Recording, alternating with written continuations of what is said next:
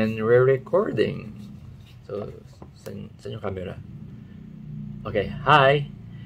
Welcome to the 4th episode of Seth Stuff. I'm Seth, and in this episode, I will be featuring my ever-trusty electric bike, which I named Reddit, because he's red. So, before my love for gas-fueled scooters began, there was this e-bike that I considered as my best friend. I had a relationship with this e-bike mula noon hanggang ngayon. So, watch this.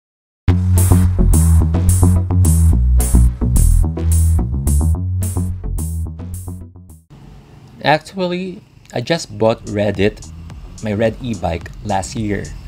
So, we may still consider him new. I am really a newbie rider. I just got my driver's license sa pagmomotor last January of this year, 2022 lang.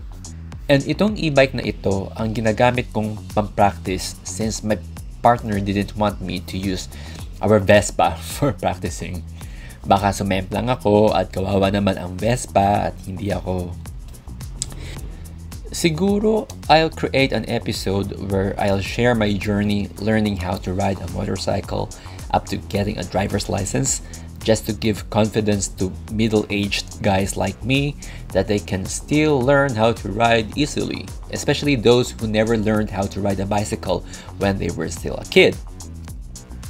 But for now, focus tayo kay Reddit.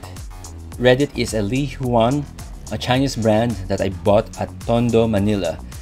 Honestly, when I was still choosing for an e-bike, I fell in love with the likes of New and e-Cooler. These are really beautiful head-turning e-bikes with top-notch high-tech features. However, they are way pricier than most e-bikes and gas-fueled bikes as well. Depending on the model or variant that can give the maximum top speed of the bike, an e-Cooler or new e-bike could cost over 100,000 pesos. Actually, I had the budget to buy one. Yabang, no? But the same logic with the Vespa, gagamitin ko siyang pang-practice, tapos baka sumemplang lang kami, masira ko agad. Sayang at masakit sa bulsa, di ba? Pero, bakit nga ba e-bike ang gusto kong pag-practicean? Because when it comes to learning how to balance, it is like the same when riding a gas-fueled scooter. Mas magaan nga lang syempre ang e-bikes. Itong si Reddit, mabigat siya but not as heavy as most scooters out there, but it feels like you are really riding a real gas scooter. And of course, the price. Most e-bikes cost lower than gas-fueled bikes. I saw an e-bike same as my Reddit at a mall which was being sold at a price of 70,000 pesos. I did my research and found out that it could also be bought at Tondo and Chinatown, kung saan doon binabaksak ang mga new deliveries of e-bikes. So I went there and found what I was looking for. Nakita ko si Reddit. Brand new daw, pero may mga konting gas-gas here and there. Kumbaga, di siya pumasa sa QA kaya binenta siya sa akin for half its price. Ako naman, I didn't think twice. I bought him and had him delivered home agad-agad. Like now na. Reddit looks like Marvel's The Iron Man with its red color and round headlight. Diba? So to make it appear a little less so, I put white stripes decals as I was inspired sa look ng new scooters kasi magkamukha sila. Right? Other features of my Reddit bike is its sound alarm system, which you can control using the key fob. You can also lock the bike using the key fob as a remote control. And if someone tries to ride on it and you forgot to activate the sound alarm, have no fear. The e-bike's tires will not spin. It will not bulge. Hence, hindi mo rin mapapagulong ang gulong para mailayo ang bike. So let's check the dashboard of my e-bike. Yo, no? Okay, so kinda full bar siya ngayon. So far, I ran 1,897 kilometers since I first bought it. Kasi nga naman, we did the subdivision and Outside the subdivision lang ako, but never really in sa highway. So as you can see, side mirrors, at saka yung design na handlebar niya is naked. And you can see here the brake fluid nakalabas din.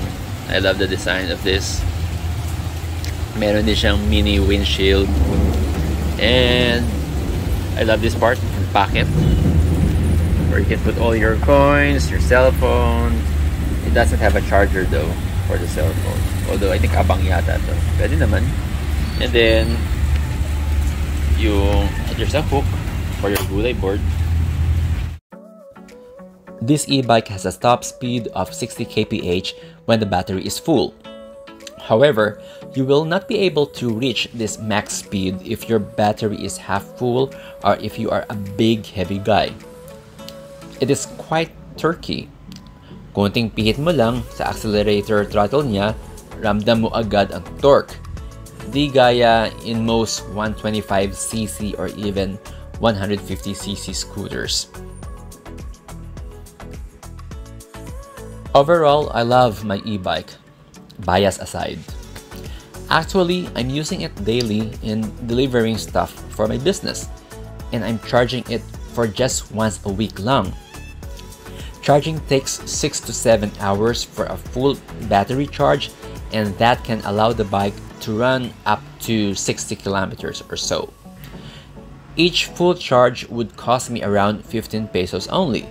So yes, matipid siya. However, I was told by the seller that the battery itself may need to be replaced every 2 or 3 years.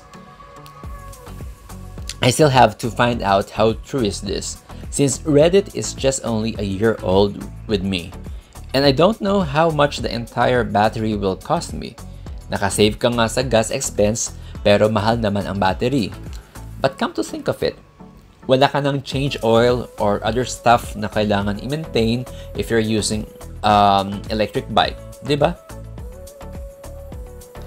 Actually, I was kind of thinking of selling this e-bike since hirap na ako sa parking space sa house. Di ko na alam kung saan ko na siya ipapark. But the pros of keeping it outweighs the cons. Reddit is my workhorse. I use him for my business in delivering stuff dahil nga tipid sa gas. And when I use him for leisure, he also makes me proud. He's a head turner. He's a looker.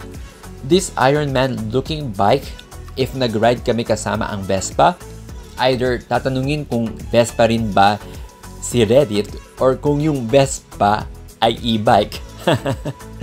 So yes, I'm keeping this e-bike. Nabasa ko nga somewhere online, EV is the future. And I think it will be true that electric bikes and electric cars will take over in the not so distant future. And I thank you.